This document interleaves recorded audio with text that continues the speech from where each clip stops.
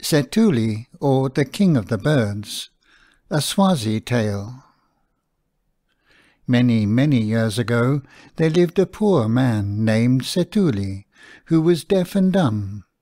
He had never been able to speak or to understand anything but signs from his birth, and was despised by all his brothers and sisters.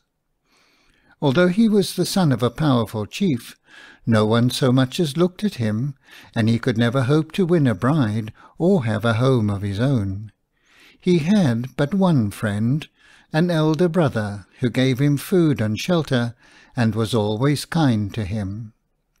This brother was already old, and was known as a great magician.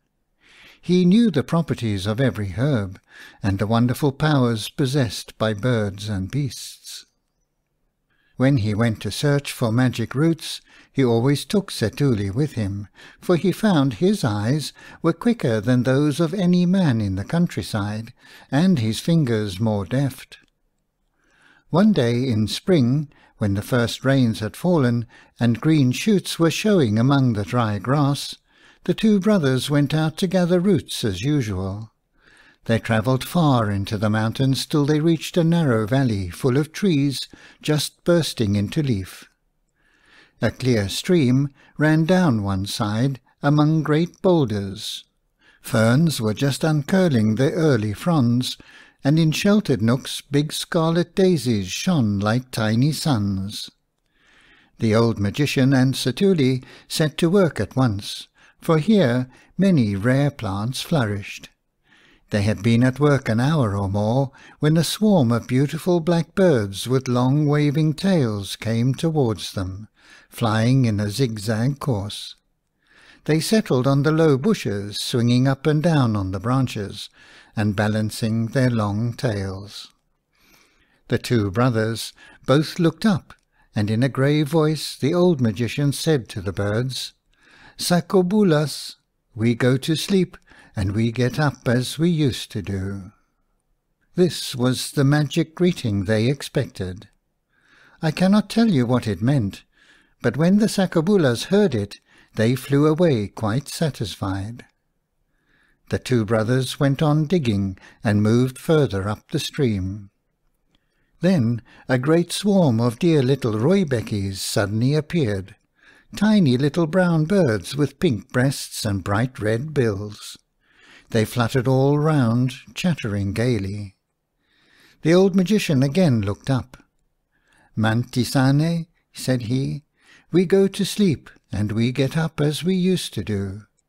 And the rooibekkies flew away quite satisfied. Then the two brothers went on digging again, and worked for a long time. All at once there rushed upon them an immense flight of the most beautiful birds, shining from head to foot with glorious yellow plumage. Round their necks showed a ring of velvety black, and there were black feathers in their wings. "Follow us up! Follow us up!" they cried to the two brothers. "These are orioles," said the old magician. "Without doubt some great adventure is before us." He signed to his brother to leave the roots and follow the birds. They travelled over the mountains for 3 days and 3 nights, following the golden birds. On the morning of the 4th day, the birds led them down a steep mountainside to a deep green valley through which ran a wide stream. The birds followed the stream till they came to a deep, clear pool under the shadow of great trees. It was very cool and very still. Tall reeds and big white lilies grew all round the water's edge, and over the pool itself were hundreds of water lilies, white and purple. The golden birds turned to the magician and said, "Bring your brother here, and tell him on no account to be afraid, no matter what may happen to him. He must wait by the edge of the pool amongst the reeds and lilies." The elder brother fetched Setuli and made him understand what was wanted of him. Then he went away and left his brother alone, wondering what this new adventure would bring. Now, though Setuli had always been despised and set aside by all his relations, he was in reality both wise and brave. He sat down at the water's edge and remained perfectly still. Suddenly the waters moved, and up rose a huge alligator. It came straight towards him, lashing its great tail and opening its huge jaws. Its teeth glistened in the sun, and as it walked up the bank it snapped at Setuli and blinked its wicked little eyes. But Setuli sat perfectly still and pretended not to notice. The alligator thrust its long nose almost in his face, snapped its jaws once more, and then, seeing he showed no sign of fear, turned tail and slipped into the pool again. Setuli remained sitting, waiting to see what would happen next. For a little while the pool was still. Then the whole of the waters moved, and out came a huge ogre, far more hideous and terrible than the alligator. He was covered with eyes and glared with every one of them at the deaf man. Then he roared fiercely and sprang towards him. But still Setuli did not move so much as an eyelid. The ogre shouted again and then disappeared, like the alligator before him. After that there was no sound or motion for many hours. Setuli sat watching by the pool. Just as he began to think nothing more would happen, the waters moved quietly, and out came a fairy in the shape of an old woman. She stood in the waters up to her waist and gazed at Setuli. On her right hand there perched a beautiful black sakobula, and on her left hand a little rooibekkie, and on her head was a most wonderful aureole, bright as the rising moon. The old woman continued to gaze at Setuli and said 3 times in a loud voice, "Speak!" When she uttered the 3rd word, Setuli felt a new power had come to him. He could speak like other people, and he could understand all the fairy said. "Go to your brother," said she, "and show him you are cured. I have known both of you long, and have determined to help you. Whatever you want in the future you shall receive. You have only to ask for it." The fairy vanished, and the 3 birds flew away. Setuli soon found his brother, and the old man's astonishment was great when he heard the deaf man speak. Setuli, in his turn, was much surprised to find the 3 swarms of birds again, just as he had left them on his journey out. They flew in 3 separate companies, and at the head of each company was one more beautiful than the others, evidently the leader. Setuli soon saw these were the very birds who had accompanied the fairy. No doubt she had sent them for his use. He thought deeply for a time, and then made new plans. The result you shall soon hear. The 2 brothers journeyed on till they saw a great storm rising. The sky was blue-black, and a noise could be heard like continuous thunder. "That is hail," cried the magician.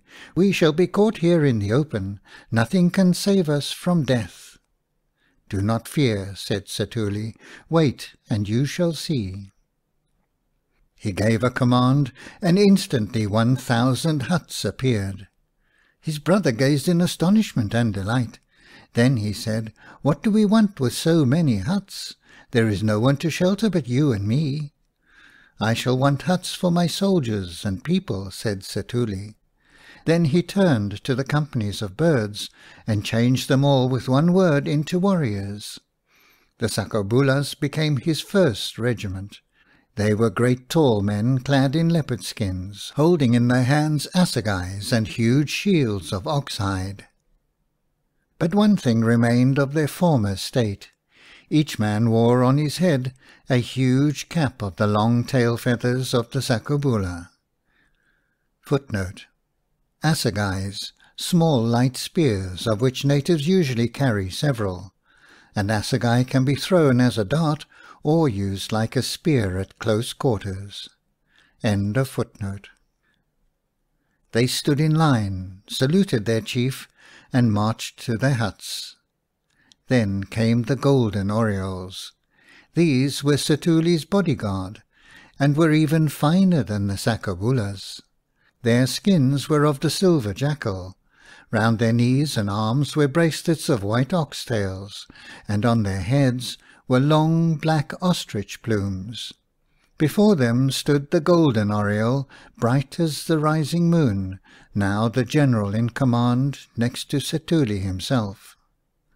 Last of all came the rooibekkies.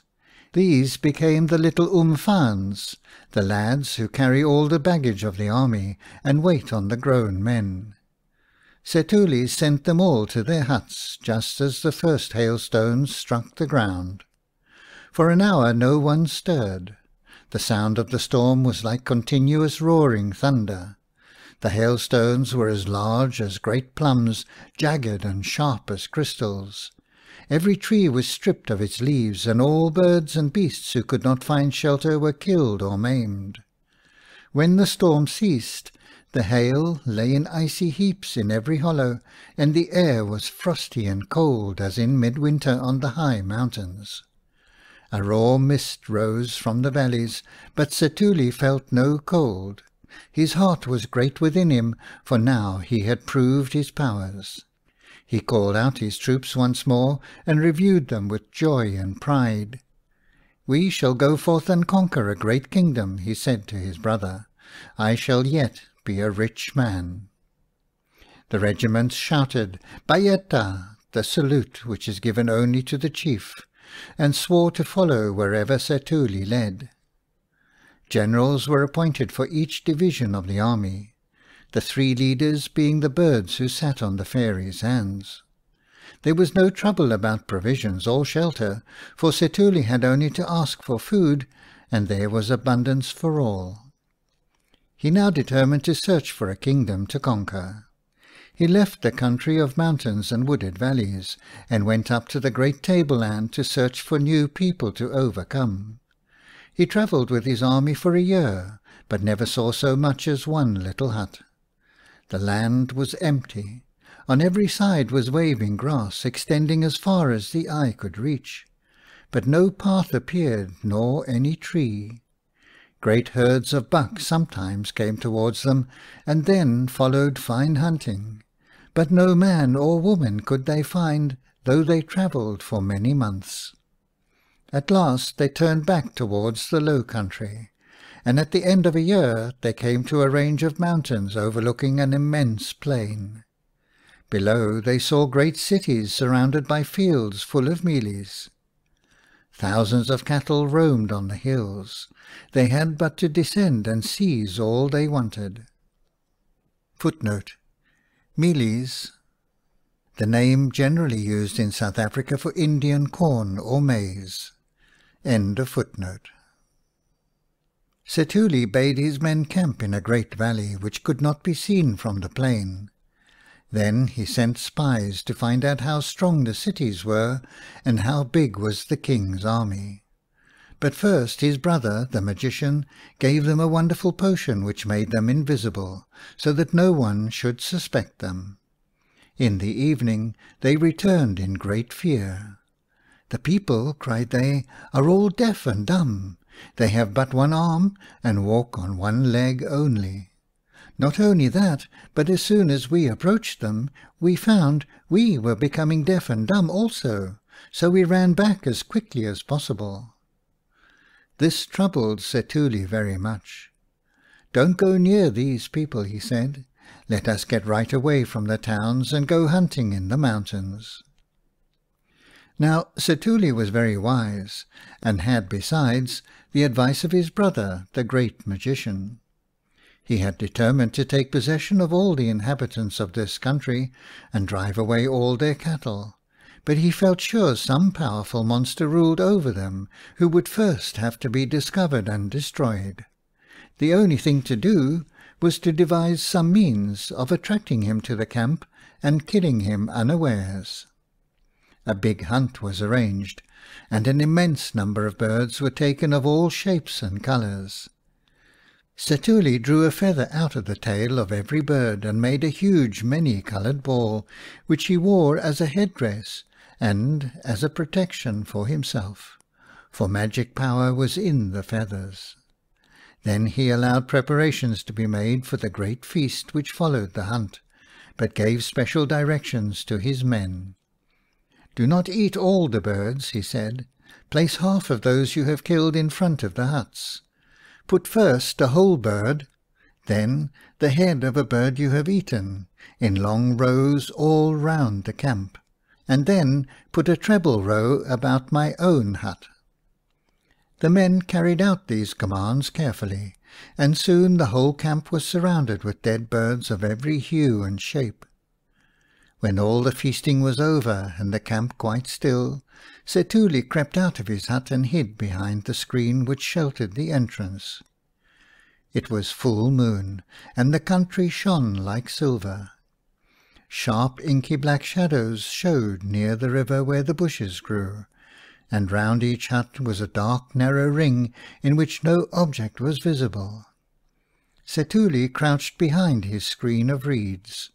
The camp was absolutely still and deserted. Towards midnight he heard heavy footsteps approaching. Every now and then they stopped. Then they began again. Setuli stooped lower. Without doubt the monster who owned all the cities in the plain was approaching. The footsteps were not even. They resembled someone hopping very heavily. Presently a huge black figure came in sight, holding a long assegai. He had but one leg and one arm, and stopped greedily at every hut to eat the birds which lay there. As he came nearer, Setuli saw that he was of unimaginable ugliness. His eyes were divided. One was in the middle of his forehead, and the other at the back of his head, so that whichever way he stood he saw you, and you could not escape him. At the entrance of Setuli's hut he stopped, gave a snarl of delight at the sight of so many birds, and sat down to enjoy them. He had but one arm, so he laid his assegai down just before the door-screen. Setuli asked for no better chance. He rose quickly, seized the assegai, and stabbed the monster in the neck. He rolled over with a groan and lay quite still, apparently dead. With a joyous heart Setuli roused all his men, and at break of day led them into the great plain. To their surprise they found the people walking on two legs and talking as well as themselves. The death of the ogre relieved the people from the bonds of a wicked enchantment, and they were only too glad to go with Setuli and his men, they and all their cattle. By evening all was in order for the march, and at earliest dawn the company started for the mountains. They had gone a whole day's journey, and had reached a point high above the great plain, when Setuli discovered that he had lost his ball of feathers. He did not wish to turn his followers back, but neither could he bear to travel farther without his headdress, for it had magic power, and it might be long before he could get such another.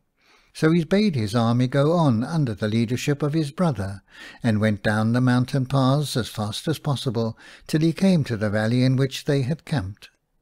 There he saw a sight which made his heart stand still. The ogre whom he had left for dead was sitting up alive and well, and round him danced and romped hundreds of little ogres, all with one leg and one arm like their father. They tossed the magic ball of feathers from one to another, and shouted with glee. Setuli saw he must risk all and trust to his swift feet to get away. He ran in suddenly, seized the ball of feathers, and turned quickly away up the mountain path. As he touched the ball, all the little ogres vanished like smoke. Only the big one remained, and for a moment he was dazed and did not understand what had happened. Then he got up and stamped after Setuli with astonishing speed. It was all Setuli could do to keep the distance between them, but he was strong and knew the paths. They leapt from rock to rock, in and out among the trees, till they came to the grassy slopes which led to the great pass. They climbed all day till the sun began to set. Then, at the very top of the mountain range, Setuli found his army camped along the side of a deep ravine. Below was a valley many hundreds of feet deep, lined with huge rocks and great trees. Beyond, many weary hours away, rose another mountain with green slopes marked with the course of many streams. "Bayeta!" cried the army when they saw their chief. "My men," cried Setuli, "we have not a moment to lose. Our enemy is behind us, and we shall soon be in his hands. Let every man, woman and child fix his eyes on the mountain side opposite, and then leap with all his might." Setuli could hear his enemy behind him as his people leapt together into the air. He ran forward, touched the cattle with his ball of feathers, and they too jumped with all their might. All landed safely on the other side, and placed the great ravine between them and the terrible ogre. Setuli jumped last, just as the monster, breathless and exhausted, reached the edge of the precipice. Twilight set in, and when the sun rose next morning, Setuli and all his people found themselves in perfect safety, and set forth once more on their journey. They travelled all day, and at sunset came to the most beautiful valley they had ever beheld. It lay far below them, wide, green and fertile. Down its centre flowed a clear stream shaded by great fern trees and bordered with thick green bushes covered with scarlet flowers. The valley extended as far as the eye could see towards the setting sun.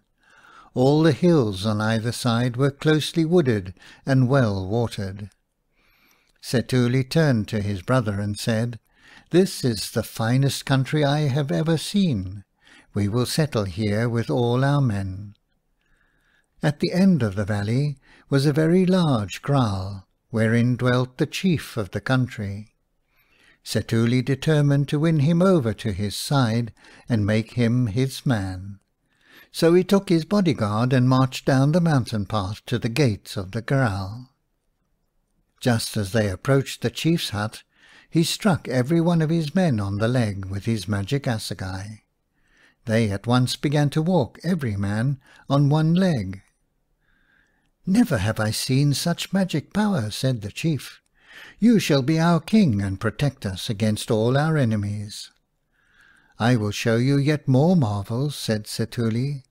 He struck his men once more, and they all walked like ordinary human beings. While the chief still stared in open-mouthed wonder, he turned to the mountain-side and shouted, "Men, appear!" Instantly, from top to bottom of the great hill, stood line upon line of magnificent warriors, clad in leopard skins and holding white shields. They lifted their right hands and shouted, "Bayeta!" so that the cry echoed like thunder from side to side of the valley. Then Setuli shouted once more, "Men, disappear!" and at once the hillside was empty and silent. "You see," said Setuli, "I have men at my command whenever we need them." "You shall certainly be our king," cried all the people. So Setuli and his brother and all the men and women who belonged to them stayed in the valley and lived in great peace and happiness all their lives long. So ends Setuli, or the King of the Birds.